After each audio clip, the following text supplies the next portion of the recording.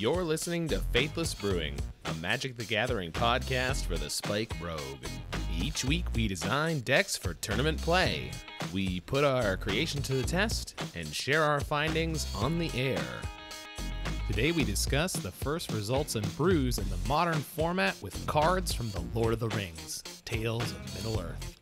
Will this be a joyful 111st birthday?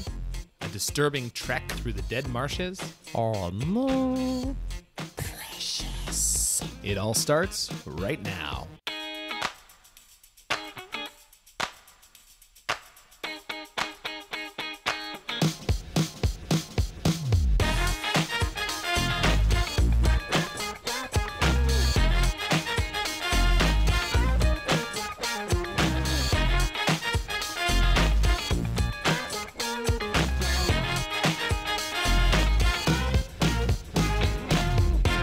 Hello and welcome to the Faithless Brewing podcast.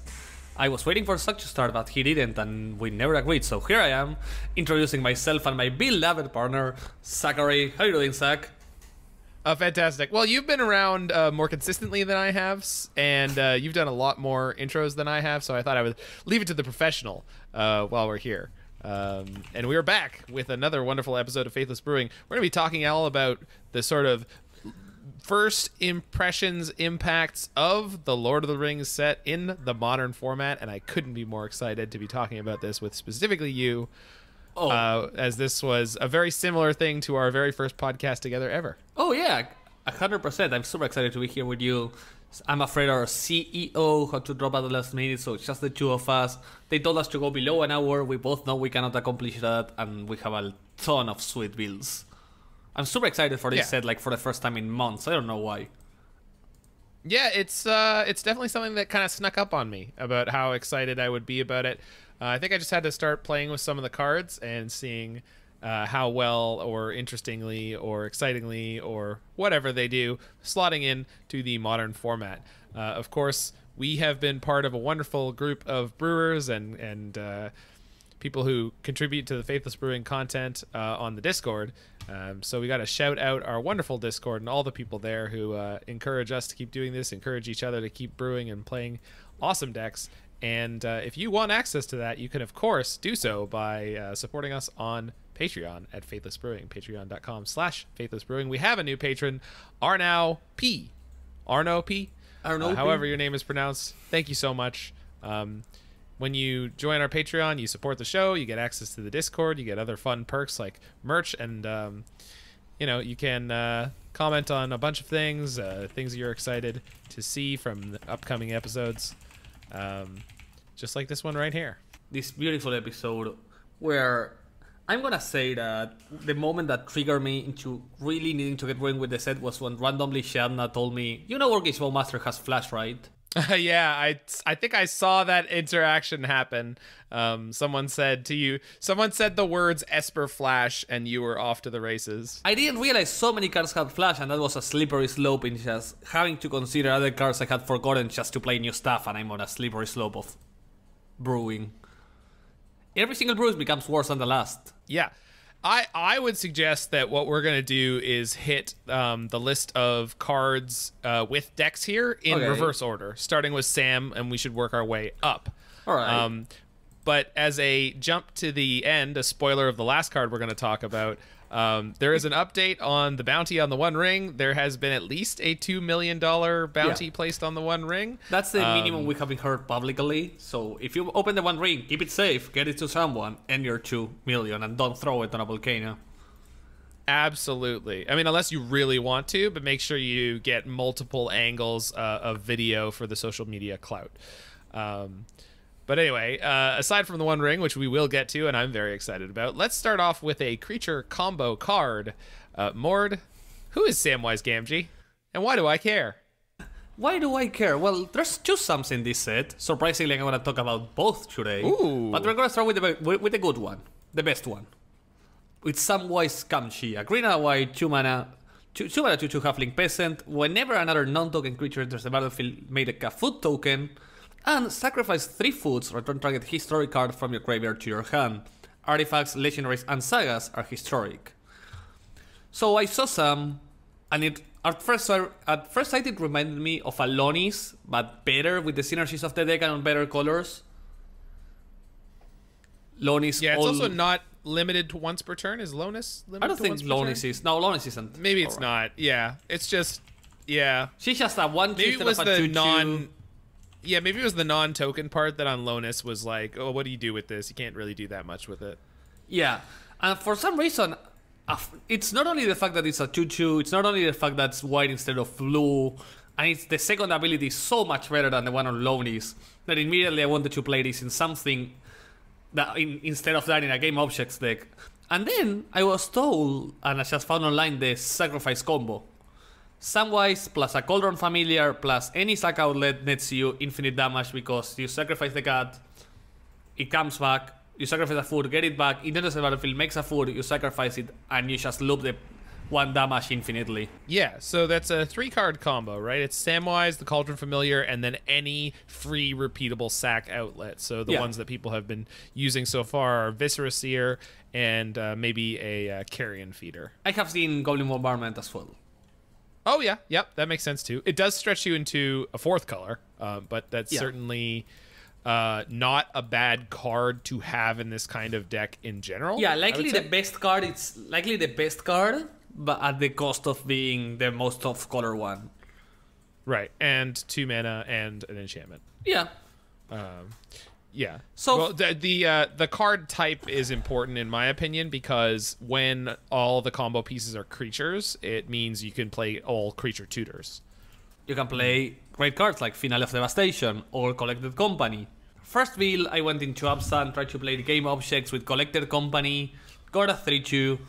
We decided, okay, let's try it for another round. We're playing 4 Collected Company, 4 tutors. And we were also playing, of course, because we're playing Coco, we're playing Sam, Gilded Goose, Prosperous Innkeeper, Kala Greeters, Chatterfang, Academy Manufacturer, of course, and more importantly, the Rosy Cordon Scurry Oak combo. Rosy Cordon being Sam's wife, completely fitting for this scenario. Yep, absolutely. They just score beautifully into like sometimes she just went like turn 2 Sam, turn 3 Rosy, she entered the battlefield, made a food, Sam's makes a food, and Sam's attacks for 4. Rosy makes threats in this deck. But Rosy combos with Scurry Oak because whenever Scurry Oak makes a token, makes a squirrel, Rosy puts a counter on it and it loops infinitely until you decide to just put the counter on somewhere else. Yeah. So this gave you an infinite 1/1 combo that you could hit off Collected Company at instant speed. Yeah, it's very similar to, it wasn't Civic Wayfinder, but there's a 4 mana creature that combos with 4 mana Scurry Oak to 3/3, do yeah. the same thing. Yeah. Civic something. It's from a Ravnica set. Whenever a green creature enters the battlefield, you put a counter or something like that. It's the one that's like a farmer with a green background. Yeah. Anyway, this is a much improved version of that combo, if only because you can hit both chunks on a Collected Company. And then Chatterfang, for those who don't remember this card particularly well, it's a 3 mana 3/3 legendary creature, Squirrel Warrior, and the relevant lines of text are if you're creating tokens, you get that many 1/1 green squirrels. And then the secret text that Morde was completely destroying people with is a single black, sacrifice X squirrels, target creature gets +X -X until end of turn. So it's a very efficient removal spell. Like, really good if you're producing a reasonable number of squirrels. Yeah, sometimes curves like turn 2 Sam, turn 3 Chatterfang make a 1/1, use it to sacrifice to kill something. Or whenever your Chatterfang manages to survive, if you got an Academy Manufacturer on board, you just won the game. You would just make infinite 1/1s and be able to clear literally anything your opponent does. Also, Scurry Oak makes squirrels. Yes, yeah. So nice little layered synergy there. So how did all of that go for you in a general sense? Because you had the 3/2 on the first one, a 3/2 on the second one, and a 3/2 on the third one, where we finally decided to go off Absent, forget the black combo, play all in on Celestia game objects. And we got a final 3/2, but this one we actually faced tier 1 decks. Like, if we had faced with the other versions, we would not have beat. We would not have beaten. Right. So this is just using Sam as a way to generate game objects, but also... This is Sam as a better Lonis effect, but also that's not only a better Lonis effect because she's on Celestia. Yeah. But also the second ability buys back not only Manufacturer, but also Ursa Saga. And it is the best usage of food that I have ever seen for a deck like this. Oftentimes with Manufactor, you're making clues, you're making treasures. Okay, both those game objects are very easily usable. Food is good for Asmo, right? Yeah. But if you're not playing Asmo, what are you doing with the food? Usually nothing. Maybe you have Urza to make use of those as Mox Sapphires, but really you kind of end up with this one category of game object that's like growing very clearly just growing not your as good. constructs. Yeah, exactly. It's just hanging out, and Samwise turning that into cardboard, and specifically like the cards they're trying to kill. Yeah, that seems really good. That seems like a great. I had a lot of scenarios where my opponent, I had a Manufacturer on board and a Sam, and my opponent was forced to kill the Sam before Manufacturer. Right. Just having to let it alive, and it was insane. That never happens with Lonis. Correct. Yeah, Lonis's activated ability was very poor. It's not even worth bringing back up because it's just not great. So overall, how did you feel like, you know, the Sam was affecting these decks that you made? Obviously, the non-combo version was just as good as the combo version. Did you find the combo versions were comboing frequently or efficiently? Or you've played a lot of decks similar to this, so yeah. So what's the comparison between these and those, and these and maybe like Heliod? I think this might have been the best Coco deck I have played in a while. The deck actually felt powerful. I think Gala Glitters is the worst card in the deck, and if I was taking another iteration of this, I would try to remove that. Scurry Oak, Rosy Cotton was powerful. Scurry Oak is the worst card of both. Rosy Cotton being a 1/1 that makes a food when it enters the battlefield, that's actually great when you have Academy or Shadowfang out. And playing Rosy Cotton plus any other creature in this deck puts you in a good spot. She needs another creature, like she's not an amazing standalone, but she's super powerful in synergies, due to being both an ETB and just growing your stuff. You sometimes just won games by having a Manufacturer, playing like a Rosie, and start hitting for 5 or 6 damage every turn with your Manufacturer. Yeah, yeah. Because it just gained +3/+3 with any trigger. So Rosie was great. Scurry Oak sucks. Scurry Oak never did anything besides comboing, so that's a bit tough. I also saw a bunch of situations where you comboed with it, and you're like, well, here I go passing the turn. I sure hope I don't die. And then you died. Yep. And it was like, right, yeah. Cool. Also, I managed to beat Burn like 4 times in 3 leagues. Yeah, Burn has been popular right now, so if anything you're testing has a good Burn matchup, I would test that first. That has been one thing that's been popping up frequently for me. Then we have our good friend Freak You Nasty, who this was the first card from the set that he was interested in brewing. I love this guy. He's just a great streamer. So if you check out Freak You, the letter U, Nasty, spelled exactly how you'd think, and there's links to his deck list here in the show notes. So he is a brewer and a friend who I like to keep an eye on anything he's doing. So he tried 2 different Asmo food variations with Sam, playing the Carrion Feeder, Viscera Seer, Cauldron Familiar sort of kill package. He did a straight Abzan version, and then did he play, I don't know if he's played on stream yet, a version that he had with Fable the Mirror Breaker going to 4 colors. No, it doesn't look like that one's posted here yet, but just 2 different versions of Abzan Samwise combo with Asmo in the deck. One version had Ranger Captain of Eos that finds Asmo, Cauldron Familiar, Carrion Feeder, Viscera Seer. So a lot of your sort of powerful 1 and 0 drops. Sarenth Steel Seeker, phenomenal card for these kind of decks. Binning Cauldron Familiar is a great way to get that piece of your combo going. And then, of course, Finale of Devastation doesn't mind if you're 1 of Carrion Feeder and 1 of Viscera Seer end up in the graveyard. Finale of Devastation can grab them out of there. He's also playing an Unearth, so and some Feasting Troll Kings to sort of tie it all together. So with the kind of very reasonable food Asmo mid-range plan, with this creature combo floating in the middle of it. Yeah, I based myself a tiny bit on Freaking Nasty's list, but I went a little bit less ETB value of my artifacts. I was not playing Sarinth, and I was not running Feasting Troll King.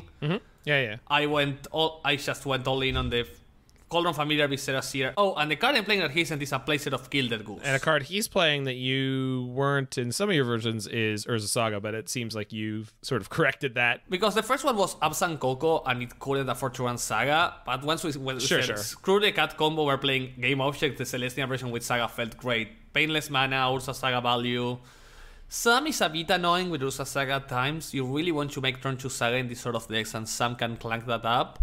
Yeah. But it hasn't been that big of an issue so far, and Gilded Goose or Asmo Lines really opened that up. Yeah. I mean, it's just one of those things of, there is a lot. So I've played against this myself. They were playing an Asmo version, but they were also playing Grist in that deck. Not for any particular reason. It's just a good card. Yeah, Grist is great. Grist is a great card. It's a great the rock card if you're playing creatures in your deck. Right, exactly. And it was just another thing that I had to deal with in games and made it, difficult to play around. So I think there's going to be a lot of variations of these decks, and it's really going to be a time will tell who can kind of make the best version of the Rubik's Cube that is this kind of creature combo deck. You're always having to try to solve it. You're always trying to have to make the right tutor package, pick the right tutor cards. Is Eladamri's Call a card you want to play? Do you want to be a Coco deck? Do you want to be Ranger Captain deck? Do you want to be... There's so many things. Yeah. It's one of those things where I look at these decks and I go, does this also want to play some number of like Heliod combo? You could. I mean, it's not insane, right? Especially if you're a Coco deck already. So time will tell if what all of this is doing is at the right speed for the modern format. Yeah, surprised Sam is seeing so much play. I thought I was going to be the only one excited, but I'm happy to see everyone on the boat. Yeah, there's lots of creature combo enthusiasts, and it's always nice to see, isn't it? all the voted druid lovers for rise to the occasion. Yeah.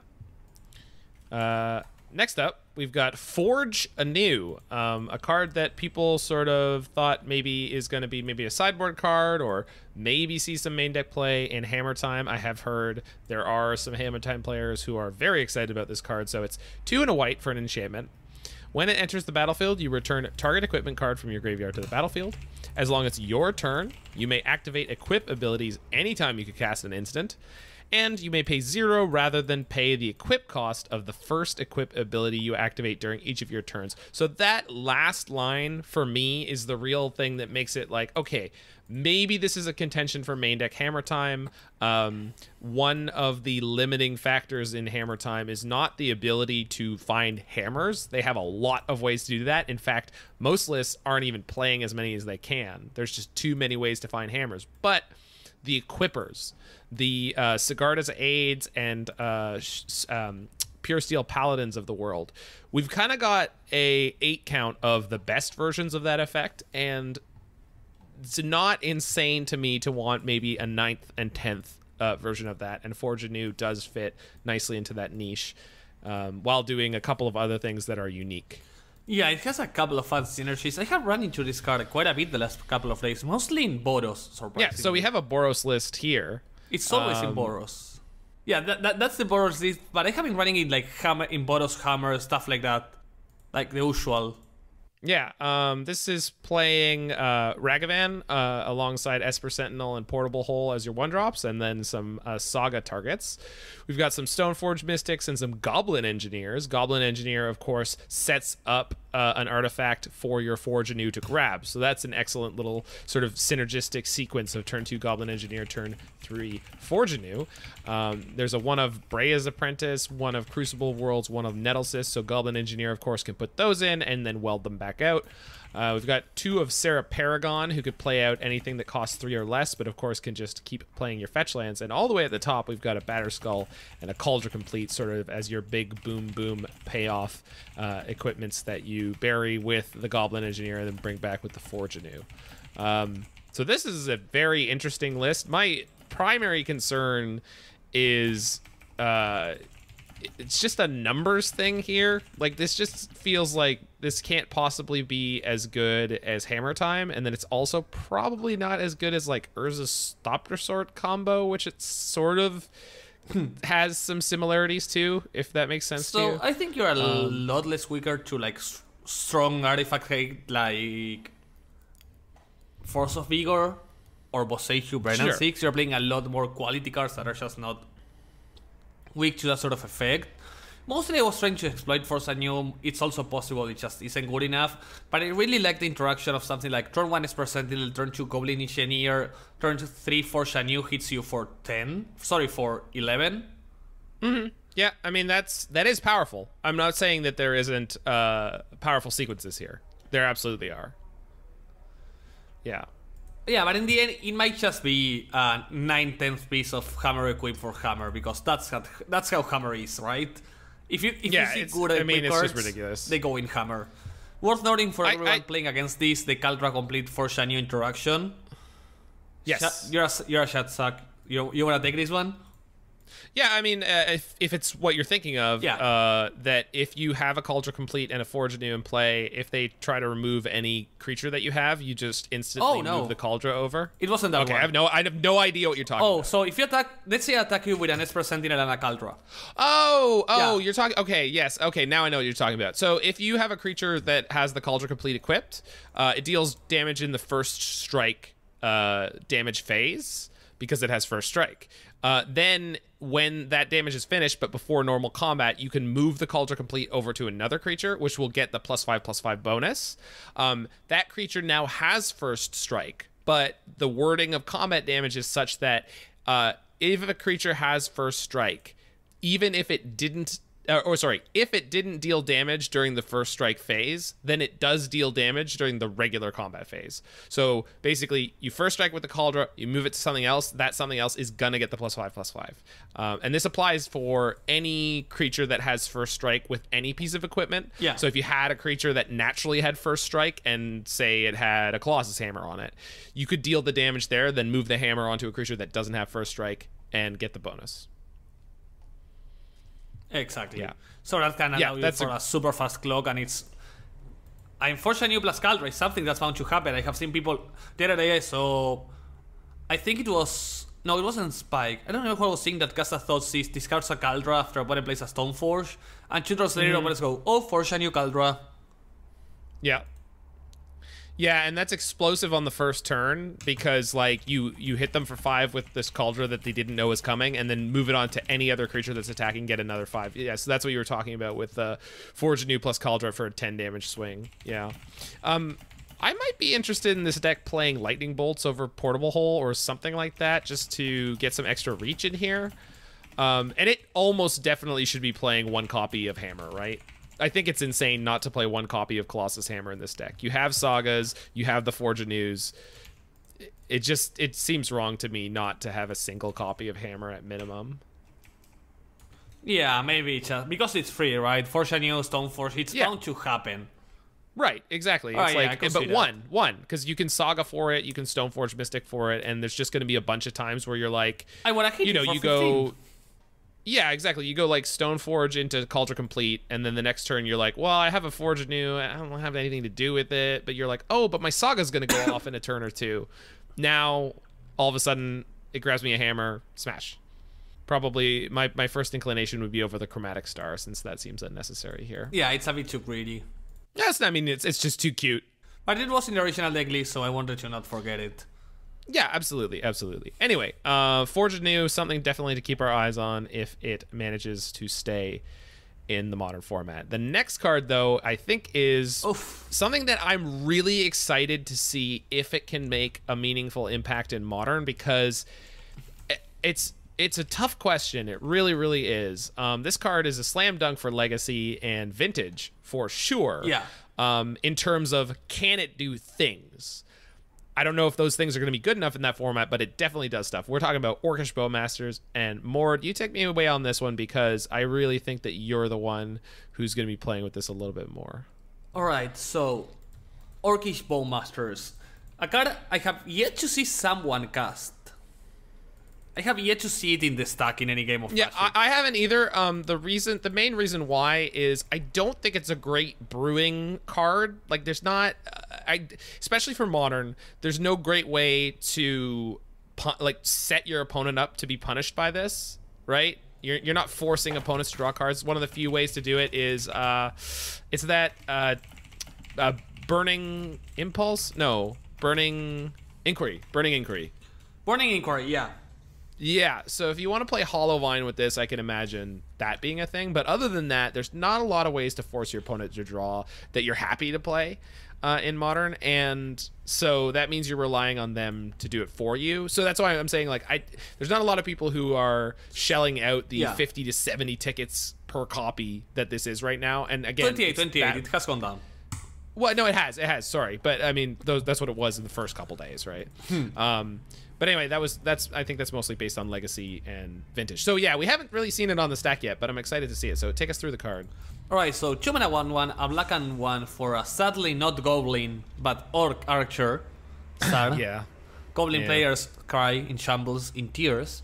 So 1/1 flash when it enters the battlefield, and whenever an opponent draws a card except the first one they draw in each of the draw steps.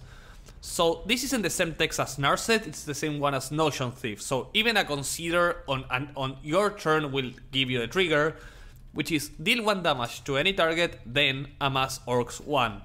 So deal 1 damage to any target, self-explanatory ping, amass Orcs 1, back to the old mechanic from Ravnica? War of the Spark?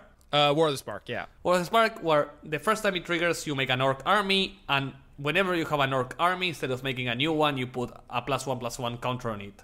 So first time it triggers, you make a 0/0, put a +1 counter, and every single time it will add counters or make a new one depending on if you have an army or not. So base stat line, this is best effect, best raise the alarm ever existed. 2 mana, 2 bodies, and a ping to any target with flash. And it's a creature. That's yeah. That's so much better than an instant. I mean, we had the creature, we had the white one, but this is literally just strictly better. Resolute reinforcements, but that's what. But you only just got that, and now black gets a better version. Yeah, that's devastating for white. White in shambles. Black still worst color in Modern. Maybe the Bowmasters can help us. But this was a nice little toy for them. Yeah, absolutely. So, I was super excited about this card just as a value card. I could see myself playing it in some shells whenever I was playing something grindy. And then all of a sudden I get a message in Manacymbal Street saying, what do we think about Bowmasters and Sam in Flash? And I was like, wait, they have Flash. Yep, sure do. And I went back to the last deck I was really enjoying brewing before I went back to 4-color, which was the 4-color Flash build that I was consistently doing quite well with, but it was missing something. Ragavan was an issue. And then all of a sudden, I remember we have like the best 2 mana flash creature printed in the last 5 years in this set, and then a pretty good one on the 2 mana slot as well. Yeah. Orcish Bowmasters being an amazing get, allows you to kill your opponent's stuff. This deck always plays at flash speed, so you can really get some value out of it having flash, playing it off the top with Giara, getting a draw with Cedar Wisp. This really helps us maximize the amount of card with actual flash in our deck, because we got a great playset or at least 2 or 3 copies of something that's 0 removal, 0 ping, kills early Ragavans, early Darcy's, early Mana Dorks, stuff you had to kill but was unavailable previously without Solitude Pitch. Yeah, and I will definitely say that Ragavan DRC decks are going to be the bread and butter of this card being playable. Yeah. Because a lot of the time, one of the things is that they set up a Mishra's Bauble, and you can punish them for that by flashing in the Orc Archer, and there's nothing they can do to stop that card draw. They also play things like Consider, which actually draw a card in the early game.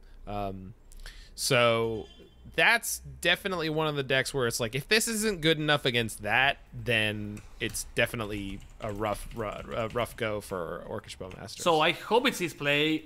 A bit sad it doesn't kill the new Mana Dork, which is ironic how much I have been saying how great the new Mana Dork doesn't die to Burn and 6 ping. I am the author of my own destruction. I mean, yeah, but this one can do it on its own, right? Like if they somehow draw an extra card against Yawgmoth. Yeah, this is a house, and I do not want to be the player who gets in Yawgmoth v Yawgmoth fights where there's Orcish Bowmasters like hanging out in those deck lists. I don't know how many copies are going to be in there, but they'll be there. They will be there. So the other 2-drop that this deck won now that they're here is the other Sam, which is Samwise the Stout-Hearted. So Samwise the Stout-Hearted, 1 and a white for a 2 mana 2/1 halfling peasant with flash. When it enters the battlefield, choose up to 1 target permanent that was put into a graveyard this turn and return it to your hand. Then the ring tempts you. Their intent to you is mostly flavor decks, but 2 mana, 2/1, get back a fetch land, get back something with flash is pretty good. Yeah, absolutely. It's an enter the battlefield, doesn't require being cast, works great with ephemerate, returning 2 stuff. It's a bit wonky in the upkick, but can work with fetch lands or such. Card has at least looks as a pretty great payoff, or at least secondary way to get back a Solitude, to get back your Solitude value. What does this make me think of? Renegade Rallier. Renegade Rallier. Yeah, Thank you. it's like a zero. It's So Renegade Rallier. This is very reminiscent of Renegade Rallier to me. Except with Flash, right? yeah. It's like a slower Rallier because it's back to your hand, not to the battlefield. It would be insane if it was to the battlefield. Yeah. But it's still reminiscent of Renegade Yeah. Ralliers. When I look at this list of yours, I will say I'm not the biggest fan, and I know this came up before, but like I just don't feel like Ice Fang really needs to be here, and almost definitely. Yeah, I know that we have too many 2-drops. I think we can keep the Ice Fang, but I will see how it works. Sure. Like the mana was working, and the mana that we added is actually helpful because we added a few more black pips in the early game, and we had a lot of scenarios where we had double black and not a single black card in our hand besides Slither Wisp. Sure, that's definitely a thing. And I also don't know if you need to play 4 Slither Wisp, and I don't know if you need to play 3 Aaron Giada. It is important in this kind of deck to have something that's like a card advantage engine. So that's maybe it's fine, but I'm just pointing out that like you definitely need something that starts like consistently generating card advantage, because man, our decks, like even decks you wouldn't expect, mono red midrange generates so much card advantage, it's obscene. Mono red midrange, I have seen pictures of M. Hayashi beating 4 color on the back of milling them out. Yeah, it happens all the time if you play it right. But here's the thing. If you cut Ice Fang, then you can go down to Esper. Then you can play 4 Ephemerates, 4 Subtlety, and you can call this Esper Scam. And then you can get a lot of internet clout, as far as I understand how the system works. Alright, I'm missing a card. Should I just start like the 4th Spellstarter Sprite or 3rd Force of Negation? Like full on anti-combo and screw it. Third Force of Negation is more of a scam play, right? Yeah. So I would say do that. Just call it Scam. Yeah. And 4 Subtleties is not a bad thing with Slither Wisp, right? No, like, it is. It never is. And 4 Ephemerates is not bad with everything else that this deck is doing. You can Ephemerate an Orcish Bowmasters and get an extra ping. So that's even worth doing. I also cannot imagine what the board starts looking like with 2 Orcish Bowmasters. That could get really out of hand. Yeah, I should. I have never played. I should try Ephemerate and Bowmasters. The fact that it's like for the first time in my lifetime, I'm playing an Esper deck with Reach. Like instead Bowmasters and Ephemerate, it's a ball to the face. It's like the worst terror Snapcaster Bolt.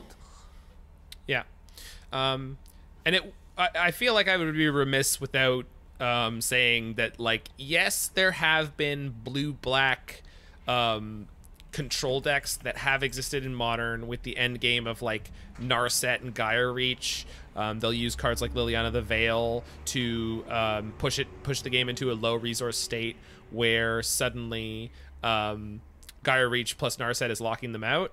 And those decks do often play cards that force your opponents to draw cards, so Bowmaster could be kind of okay in that kind of deck. But the thing is, it's not popular, it's not particularly powerful.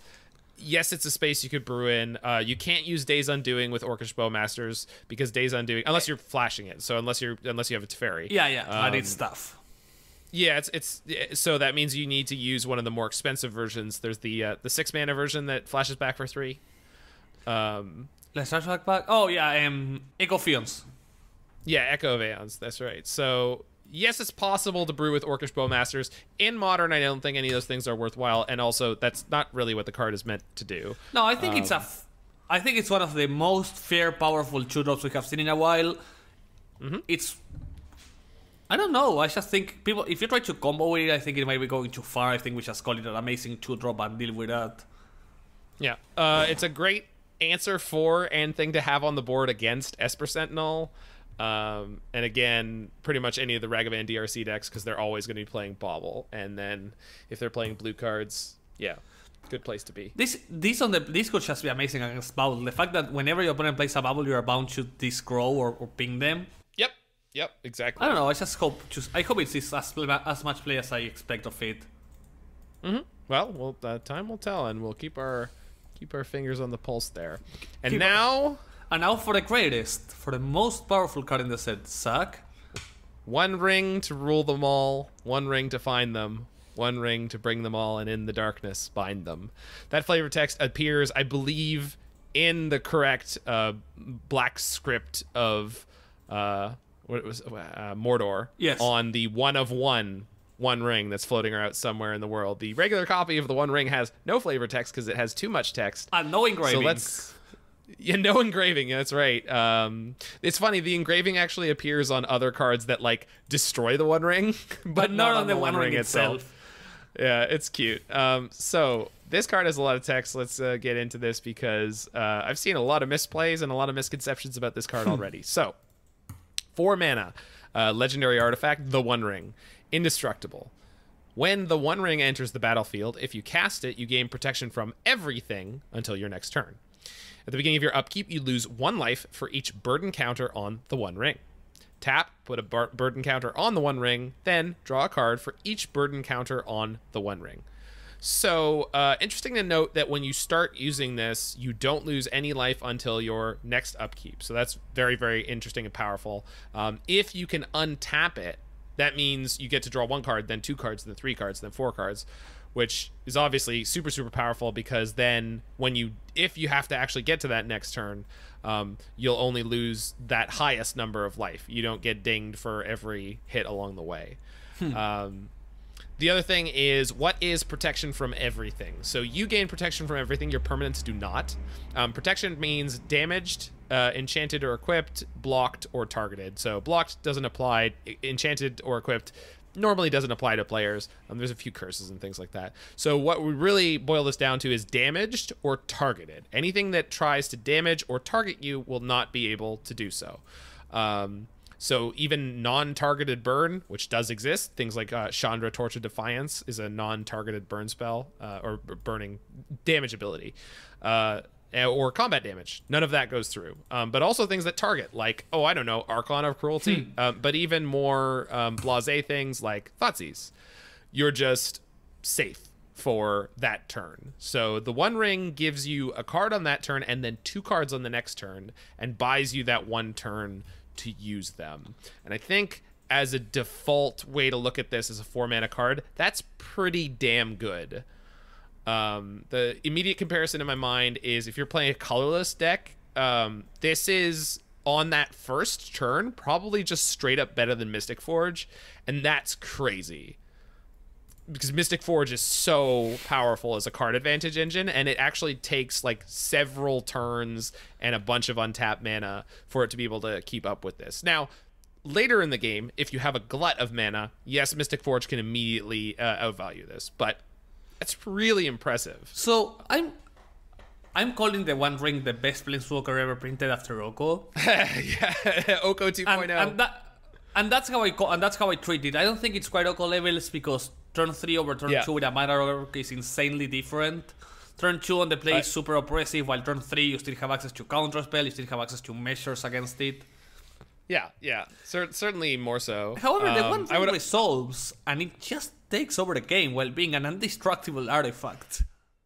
Yeah, very, very quickly. I will say my early conclusions about the One Ring are, first and foremost, you want to be playing a deck that either produces a lot of mana, and this is a 4-drop sorcery speed card in Modern, so there is a caveat. So if you produce a lot of mana, that's great because you can, first of all, get to the One Ring, which costs 4. So if you're kind of like ramping a little bit, that's a big deal. But secondarily, you need to be able to play as many of the cards you're drawing as possible every single turn. So, and that can take a lot of mana to play multiple 2, 3, 4 mana spells. There is the possibility that you're a very low curve deck where everything in your deck costs 1 or 2, or even 1 or 0. The problem is decks like that don't really want to cast a 4 mana sorcery speed card that protects you, right? So the joke going around was who's going to be the first person to 5-0 with the ring in Burn, and it's like, yeah, actually this is not a bad card at all for Burn, except for the part where it's 4 mana, and traditionally they don't want to get to having 4 mana.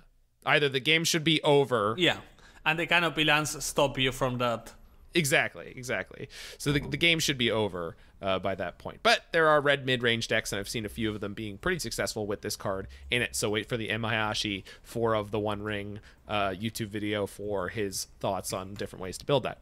So the first... It shouldn't take more than a few days. No, yeah. I mean, once he gets his hands on them. He actually buys every single card he plays. Like, he doesn't have a rental service, it seems like. I mean, it's on brand. He's really cares about budget.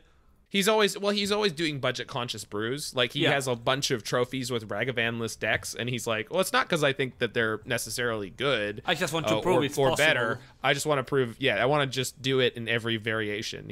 I think he's on a quest to get a 5-0 with like every single combination of 4x of every single red card. Like, just every possible permutation. No, I think he has a real task that he had said in the past, which is getting a 5-0 consistently with each of the monocolor budget deck he has built. That's true. Like, for example, the other day he posted a 4-1 with the awash mono black rack that costs like 6 packs. Yeah.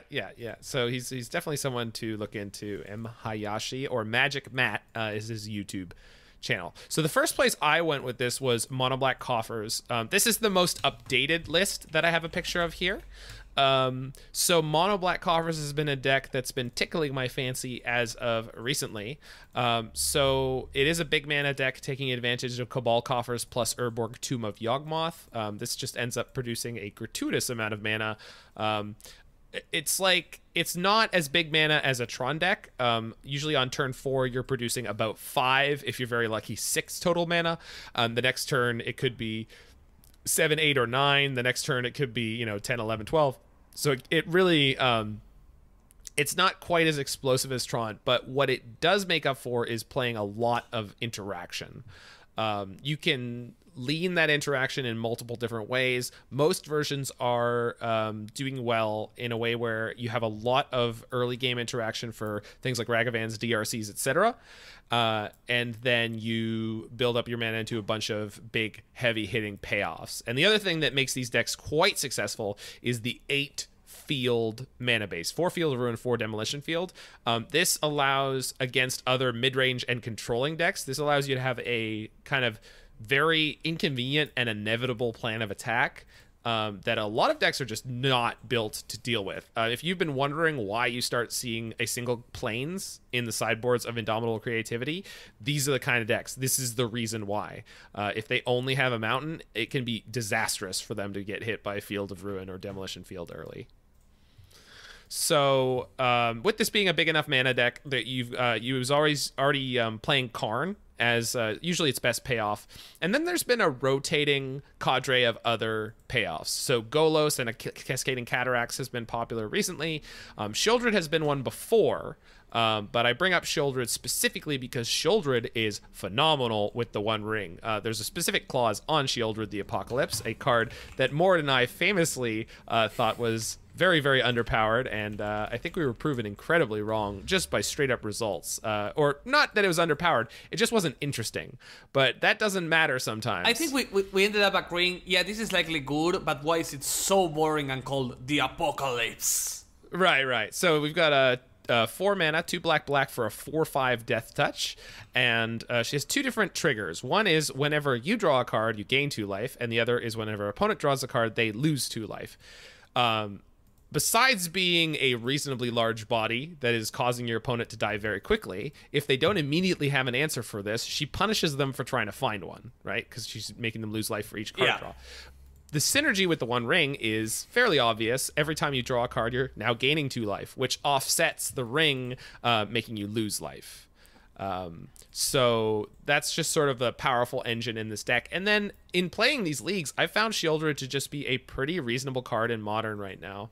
Not great, not a slam dunk. I mean, it dies to Unholy Heat and it dies to a kicked Fatal Push, but it doesn't die to a Fury. It can make an inconvenient graveyard for Living End sometimes. You'd be surprised at how quickly they put their life total really low. So this deck is playing a combination of Cling to Dust, Fatal Push, Expedition Map to grab your lands, Nile Spellbomb to control your opponent's graveyard, Night's Whisper. March of Wretched Sorrow is another great synergy piece with the One Ring. This is X and a black. This is the March cycle, same as March of Otherworldly Light. And it deals X damage to target creature or planeswalker, and you gain that much life. And you could pitch black cards out of your hand to add +2 to the X. So the thing is, sometimes you get, you know, flush with extra copies of Fatal Push you don't need, Cling to Dust you don't need, Shieldred that you don't need. Well, you can feed those all into your March of Wretched Sorrow for extra life gain, besides the fact that it'll just soak up as much mana as you have to gain extra life. And the fact that it's planeswalkers is super bad. And is in very good. And then in this most recent version, which I haven't yet tested, I'm going to do so today, I've got 3 copies of O-Stone as my sweeper of choice. The one great thing about this is it doesn't destroy your One Ring because that's indestructible. So when you find this, you can just fire it off immediately and clear your opponent's everything. There are other versions of this deck playing things like Damnation, sometimes Invoke Despair. I'm pretty off that card. I think it's a worse One Ring. Yeah, and it's also just very medium minus as a removal spell or a wrath, or it's not quite anything that you want it to be, if that makes sense. No, I agree. It just... And it doesn't scale, right? Sometimes it's insane, like sometimes it's one of the few cards that can trade favorably with a Fable and a Wrenn and 6, but that's not Yeah. Kill your Fable, kill your Wrenn and 6, draw a card. Like, that's pretty good for 5 mana. No, kill your creature, kill your Fable, kill your Wrenn and 6. Sure, like or every that. step. Yeah. But it's not a consistent use of it. Yeah, exactly. So I'm interested to see how this one goes. I've gotten mostly 4/1s with these mono black Coffers decks featuring the One Ring so far, and I'm interested to see how these last couple of changes will treat that deck. I have a screenshot included here from the first and only time I have gotten to activate Barad-dûr when it was in the mana base, and I made an 8/8, 8/8 Orc army, which was pretty cool. Seems like the juice is not worth the squeeze with Barad-dûr, but still, it was worth trying for a couple leagues just to get a single screenshot of it doing a thing. And the world rejoiced as we sank 17 mana into our manland. I'm going to skip over this next one, but for those interested, I did play a deck that I've been referring to as Unholy Tron. This was first something I picked up from the 5-0s from Tron specialist Tron Walker. So it's like a half Prison Tron, half Eldrazi Tron deck. That is sort of like just trying to hit Tron on turn 3 as much as possible, because it's playing Serum Powder and all that. It's playing a lot of the Prison Tron elements, but it's also playing a Eldrazi Temple, Thought-Knot Seer, All Is Dust, and in his version he was playing Ulamog and a copy of Emrakul in the main deck, which was wild. For my mashup, I've got 2 empty slots because I cut some of the cards that I didn't like, but trying the One Ring in here, this was also great and was another, I think this was another 4/1. So it's just... You know, One Ring is just a great 4-mana payoff. Sometimes your Tron gets disrupted. Don't worry, the One Ring will find you more copies of Tron. And later on here... Tron will keep troning. Exactly. And later on here, I have a green Tron list. That one's from Aspiring Spike. That's his build of it. Just with the same theory of the One Ring buys you time and it draws you cards. And... that can, you know, complete your Tron and get you your next payoff. It's not easy to interact with, so it's just going to sit there and keep drawing you into gas. And as long as you can keep the game going, but not too long, then you can do that. I think at this point also it's worth noting that the One Ring being legendary is also awesome for you, because when you draw a second copy of the One Ring, if the number of burden counters on your first One Ring is getting unmanageable, you just play a new one, get another turn of protection from everything, and then you just have a brand new One Ring, and it has 0 burden counters on it, and you do what you will with that. Time to draw more cards. Yeah. So that is incredibly good for the player playing it. It does feel like the One Ring should have a clause like you can't cast the One Ring as long as you control the One Ring, and you can't sacrifice the One Ring. Like, those are 2 things that I feel like it should have, but that's fine. That's fine. The next deck that is worth talking about, though, is what was being hailed by Aspiring Spike as the place where this card is going to be broken and make a deck broken. It's 8 Key. So this is a Dice Factory deck. Morde, have you ever played one of these? What is your history on Dice Factory? Tried it twice or thrice, had a decent result. Did not feel like my kind of deck after I flopped to a few Force of Vigor.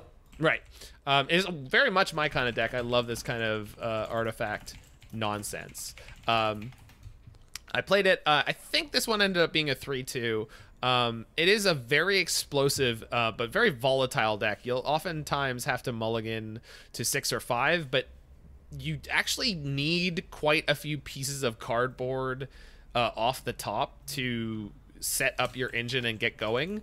And it's a deck that is very, very, very powerful. But besides being vulnerable to itself in that you need just the right number of things to go right, it's also incredibly easy to hate. A single Nature's Claim, just blowing up one of these artifacts on like turn 1, can sometimes have devastating effects on your turn sequence where you're just completely unable to recover. Yeah. Especially on a mulligan to 6 or 5, where it's just like, well, I have what I need, but if anything happens to any of these pieces, I'm really, really out of luck. So the One Ring was very good in this, and this is probably the most powerful place you could play it. However, I don't think it fixes any of the things that were fundamentally dangerous, or like the reason this isn't taking over the meta in any way is because it's so vulnerable if people just bring the right pieces of interaction. If these kind of decks are getting very popular, and there's the food decks we were talking about earlier have the same issue. If people start playing copies of Brotherhood's End, Crime Punishment, which is Force of Vigor, which a lot of people are already playing, suddenly these look embarrassingly bad in most games. Yeah. But when they look great, they look phenomenal. I mean, you can get some insane screenshots with these decks. Oh, they're really screenshotable decks. I feel it works in a similar way to like the manufacturer decks, where they just start to exponentialize stupidly. Right. And when you draw the right things, like in the right proportion, you get lucky the right number of times, it can feel completely like bulletproof and unbeatable.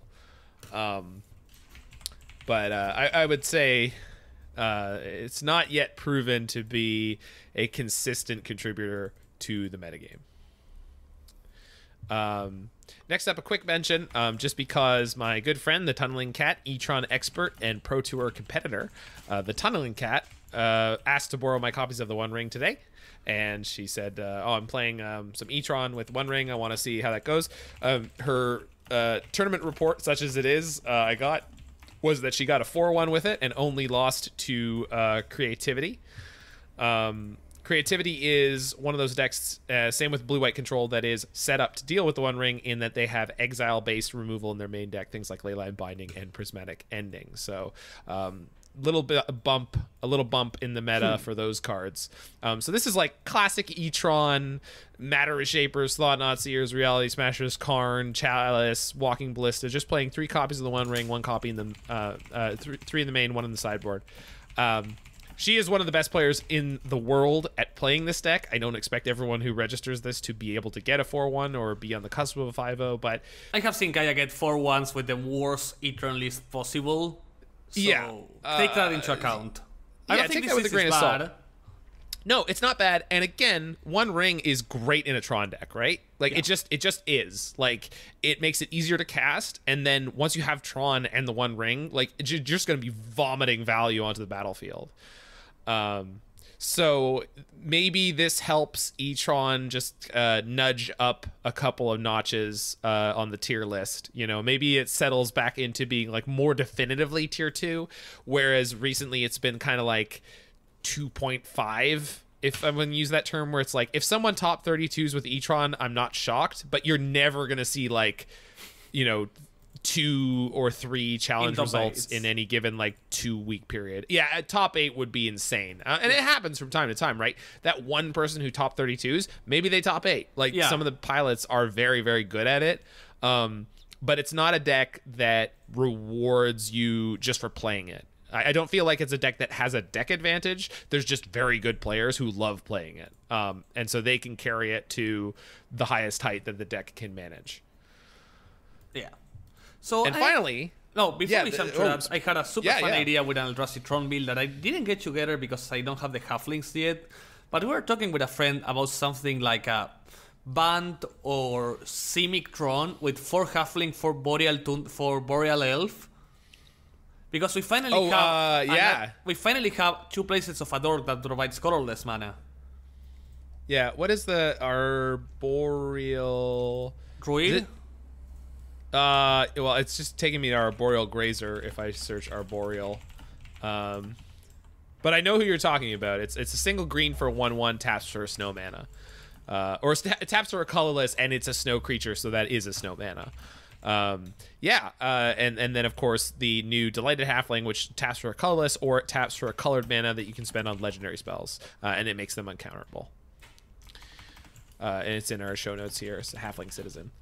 Anyway, yeah, that's interesting. I mean, it could be mono green, right? But what are the blue Eldrazi, or what are the blue elements that you'd want to add to that? No, I'm not sure about if I want to add colorless Eldrazi, besides if I'm playing Celestia, like Eldrazi Displacer, which tends to be the better fitting one. It's mostly about having green for 8 dorks and the One Ring. I'm being able to cast the One Ring and Karn uncontrollable. Right, got it. Yeah. I mean, I would say float that idea to Kaya, and she'll probably play it and get a 4/1 or a 5/0, because I've seen her do it with red-green Eldrazi, mono-red Eldrazi, so she's definitely Eldrazi aficionado in every sense of the word. But there's one more frequently played modern mana engine that we haven't looked at yet, and you are not the only one to brew a list like this, but it's 4-color Omnath with 4 copies of the ring. Morde, what the hell?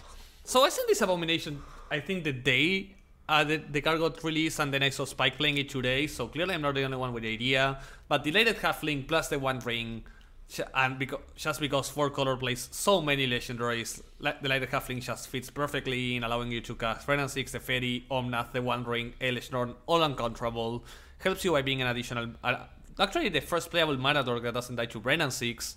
And the One Ring is just infinite gas in a deck that plays not only Solitudes, but Omnath in a way to, and Teferi to bounce it in a way to not get destroyed by the damage.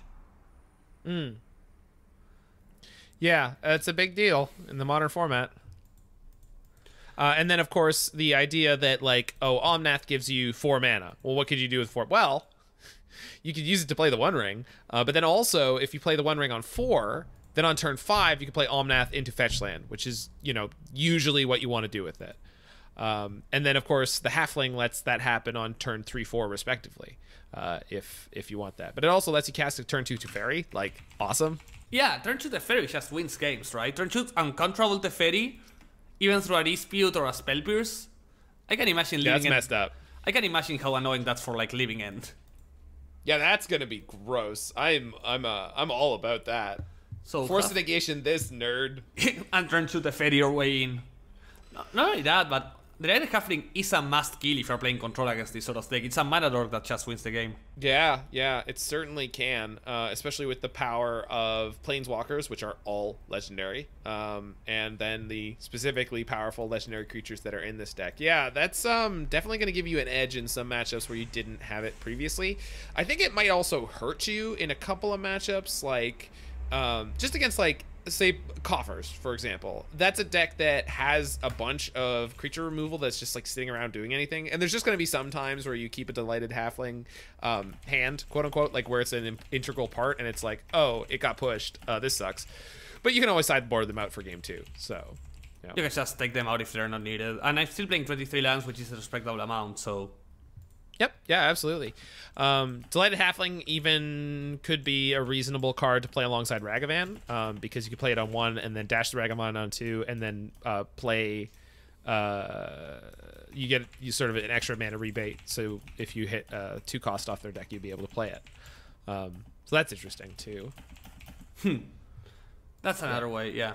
So this is something I'm super excited to play. I have yet to have both Halflings and the One Ring in my possession at the same date. So being a slightly late on that, but hope to do it by next week. Yeah, I was looking at Mana Traders. Previously, when you added cards from Lord of the Rings, it didn't even have a price. It does now show you a price, and it seems to suggest to me that renting things may be coming up soon. Actually, let's try adding one right now. Yeah, so it's grayed out right now. I'm assuming I can't actually rent this, but I did get a notice that said like, well, things are just highly in demand, so it might be like our stock is fluctuating. So rental services should start having these cards reasonably soon if you have a high enough subscription level. So I would say we've gone through a lot of the great decks that are currently around that are using these cards. However, before we get out of here, I would love to hit some of these honorable mentions. Morde and I were talking before the show about there's already been a 5-0 with these 2 cards, the same cost, 1 blue-red, 1 blue-red. And this is Aspiring Spike 5-0 with a Snapcaster Mage, Flame of Anor, kind of Blue Moon-ish deck. I don't feel comfortable calling it actual Blue Moon because it's playing DRC and Bobble, so it's like it's not a controlling deck. This is more aggressive and tempo-y. It's kind of like knockoff Murk. It's slightly more mid-rangey Murktide without Murktides. So Flame of Anor is an instant for 1 blue-red. It says choose 1. If you control a wizard as you cast a spell, you may choose 2 instead. Target player draws 2 cards, destroy target artifact, or deal 5 damage to target creature. And personally, I feel like this card is just not quite good enough for Modern. Morde? I think so. The problem is not that the card is not good enough; it's that the wizards are not good enough, right? You think that's the problem? I don't know about that. I think if you are able to consistently get both effects, this should be great. I don't know about great.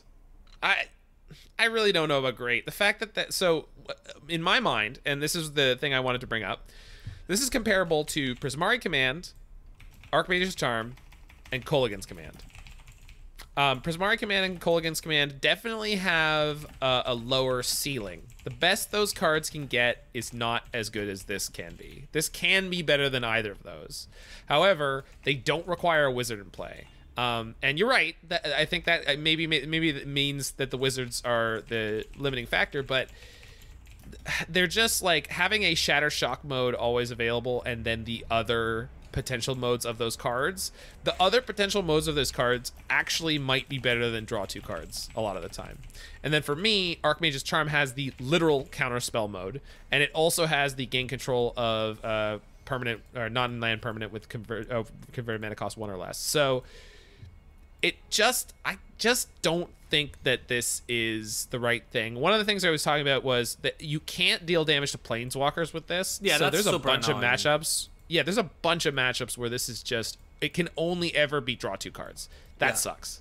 Yeah, that sucks. That's something I hadn't considered, where sometimes it's just the best mode, but only the best mode. Right.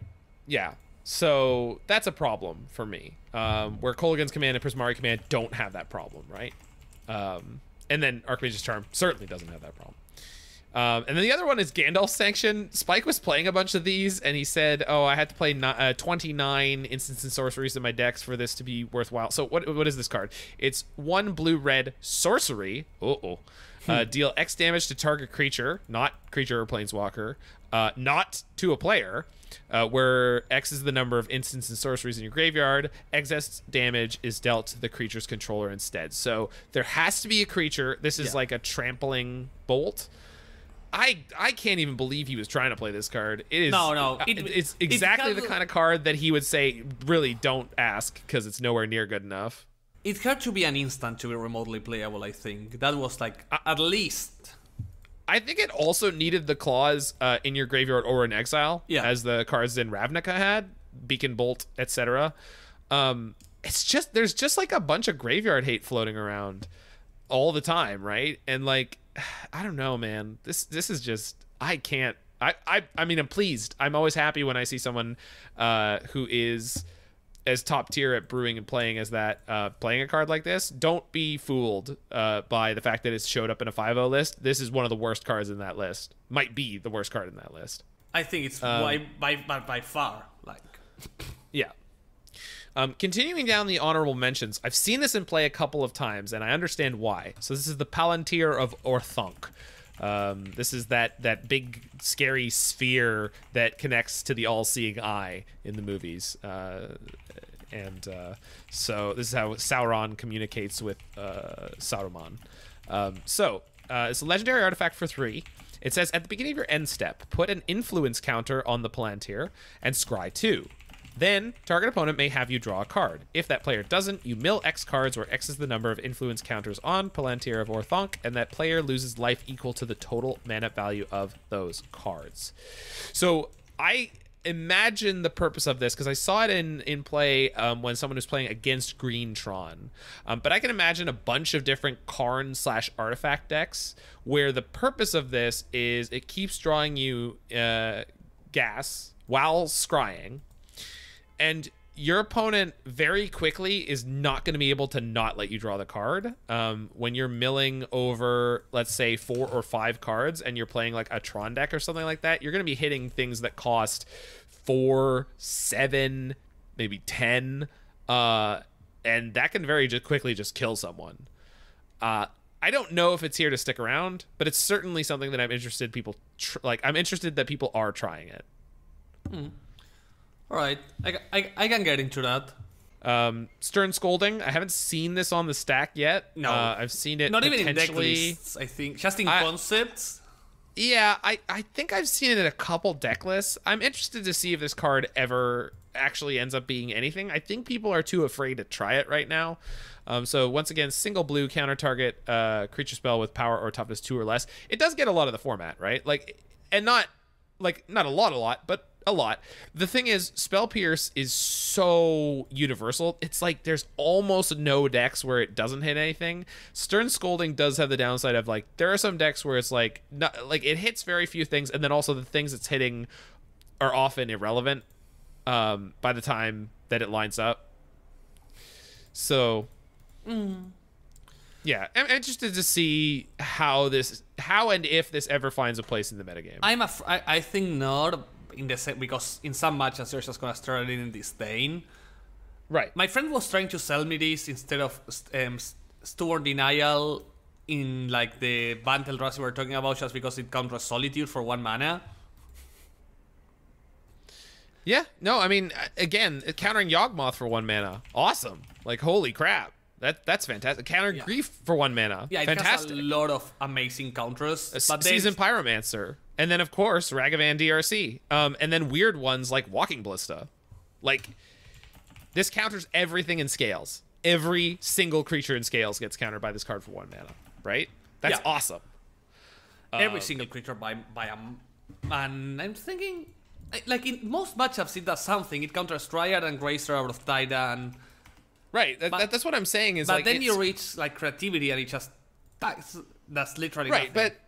But Spell Pierce has the same problem, right? I just think that Spell Pierce has slightly more application in its bad matchups, right? Whereas this one in its bad matchups is almost nothing. But yeah, again, also drawing this in I a don't... matchup like Living End or such it's a lot worse than drawing Spell Pierce against humans, I think. Yeah, I mean, maybe I can agree with that, but then also, there's also other cards that are useless against Living End that people play all the time. People play Lightning Bolts, right? And I understand that this isn't Lightning Bolt. I get it. I'm just saying, I'm surprised I haven't seen it yet, and you will see this card, and I'm interested to see what it ends up doing. Yeah, if it appears, it means likely that creativity is gone, and I would be super excited for that outcome, so bring it in. Next, we have a beautiful title by Zach. I didn't put the individual images in, but there's a full cycle of land cyclers that all cost a single generic mana to cycle for their respective land. Importantly, it's not basic land cycling; it's forest cycling. So forest cycling can get you any Triome or any Shockland. And the specific application, I saw someone send a deck to Aspiring Spike today where they put their land count down to an insane 14 in a Living End list. And what they were able to do with it is have the red, the black, and the blue land cyclers so that they could play 4 Grief, 4 Fury, and 4 or 3 main deck Force Negations, and all 3 of those had enough cards to pitch to them. So I have no idea if that's a viable way to do this, but there you go. So I mean, Living End Living End got a 5-0 with 14 lands. Yeah. So it's just the beginning of the end. Yeah. Yeah. Anyway, I'm excited to see how that goes for those psychos who choose to keep playing Living End. And Fury in Living End is phenomenal, right? I mean, there's just a slam dunk. If you could play Fury more consistently in Living End, I think we'd see it a lot. Yeah, 100%. Yeah. It would be insane if it was somehow consistent. Right. And maybe it can be. And then finally, Reprieve, 1 and a white. This is essentially the white Remand, with the addition that it is better than Remand because it doesn't have to counter the spell. So you can Reprieve things that are uncounterable. Remand can't do that. Yeah. You can cast Remand, and you will just draw a card and nothing will happen. Yeah. Again, a card I haven't seen yet, but it is one of those things that is just like Solitude decks want more white cards in them. Some Solitude decks are slow and kind of mid-rangey. This is a card that buys you time for you to set up your engines and stuff like that. You can counter Supreme Verdict. Oh, was he? I didn't see that. But you can counter Supreme Verdict with this. That's a big deal for some white decks, right? So I would expect to see this. It's easier on colors for some variations of creativity. I mean, yeah, I would expect to see this card. This is going to come up. Yeah, I think this is gonna see. Like, you're gonna see this card from time to time. Maybe a Hammer player will pick it up. This will get cast against you, especially if you're playing some sort of combo that can be delayed. Yeah. And that's it for my list of honorable mentions. If I missed anything that is your favorite card that you really love, that you want to talk about, make sure that you can tweet at us at Faithless Brewing Pod on Twitter. You can, of course, if you're in the Discord, direct message any of the hosts. We're all in there from time to time. Or just hop in the episode discussion thread or the modern thread and just start kicking ideas around with all the people in there. So, my good friend Emmy, what is the next couple decks you're going to be playing out of the list we had here? I know you mentioned some of them, but let's just recap that real quick. So as soon as I get some Bowmasters, I'm going straight into Flash. That's the thing I'm most excited for. See if that deck is finally good enough to get a few 5-0s. Then I have to finish the league I have with... Actually, before that, due to logic reasons, I have to finish my league with some food. I'm actually 3-0 right now with the Daredevil one. Just going full Asmo, Samwise, good stuff. And very then nice. After I get, and then some 4-color with the ring, maybe even some Boros Valiant stream, just because I really love playing Goblin Engineer, and I hope I someday find a decent deck for it. Yeah, I love a good Goblin Engineer deck. So even if it's, they've never been great, but they are always fun.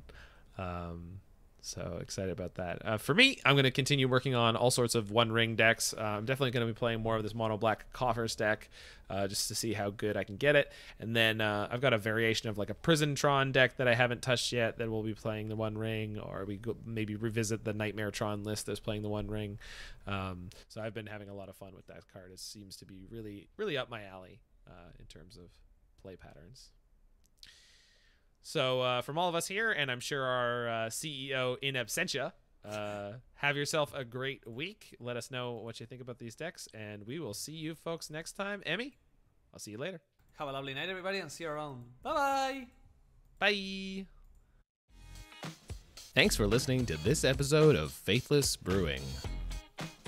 If you enjoyed this program, you can join our family at patreon.com/faithlessbrewing. Your contributions help us bring you freshly brewed episodes every week, but they'll get you Discord access, show note access, merch, and so much more. That's all for today. Stay safe, and we'll see you next time.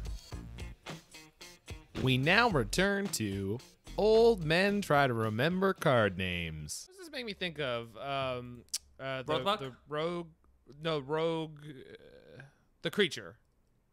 Which rogue? Played enigmatic. Rogue? Not rogue. Refiner, rogue, rebel. Rebel?